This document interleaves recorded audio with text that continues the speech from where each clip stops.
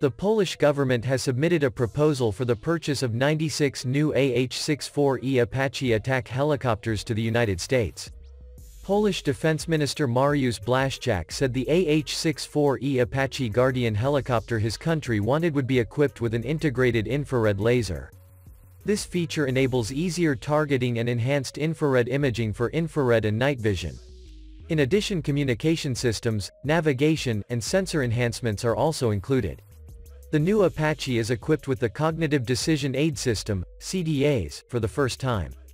The helicopter is also equipped with the Link 16 communication feature as well as the Manned-Unmanned Teaming E, expanded, MUMT-X, software. With this feature, Apache pilots can directly control the Unmanned Aerial System, UAV, from the cockpit while piloting the helicopter. This helicopter is fitted with more powerful General Electric T700GE701D engines, developing 1994 shp instead on the 1800 shp on the previous versions. Also, it has upgraded transmission to coupe with extra power. The AH-64E has new composite rotor blades. These are designed to withstand hits from 23mm anti-aircraft guns. Maximum speed of this helicopter is up to 300 km per hour.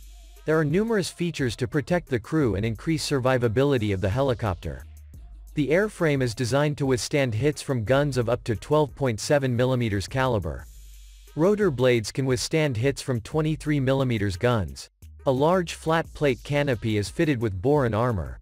Crew members are seated on crash-resistant seats. Both crew members use various sophisticated sensors and systems for the detection and attack of targets. Their helmets have an integrated helmet sighting system. The AH-64E comes with a 30mm M230 cannon with 1,200 rounds of ammunition.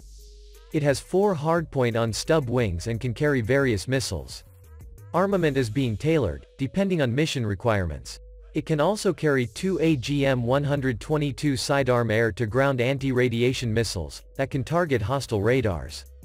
The gunship is often equipped with 19-shot pods with Hydra 70 unguided rockets.